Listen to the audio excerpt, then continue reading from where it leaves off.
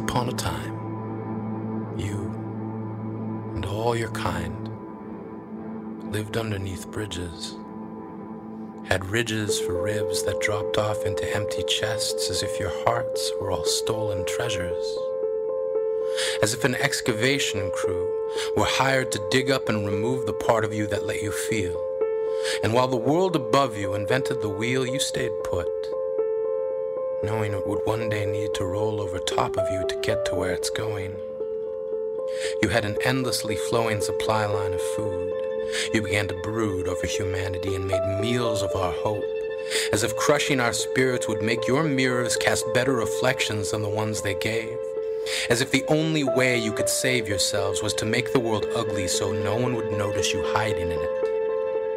You learned to knit pain into a kind of camouflage, treated hope like a mirage that you could use to lure in your next meal.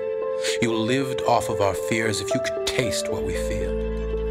And every night, as the moon read bedtime stories to sunlight, you took darkness as an invite to head out into the world. You curled your hands into wrecking balls. Your breath became squalls. You made rocks rumble. You made land shiver. You made boys and girls pray that someone would deliver them from you. We told them, you aren't real.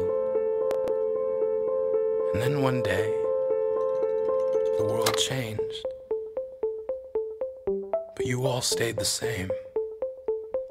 Just migrated from living underneath bridges to living underneath information superhighways.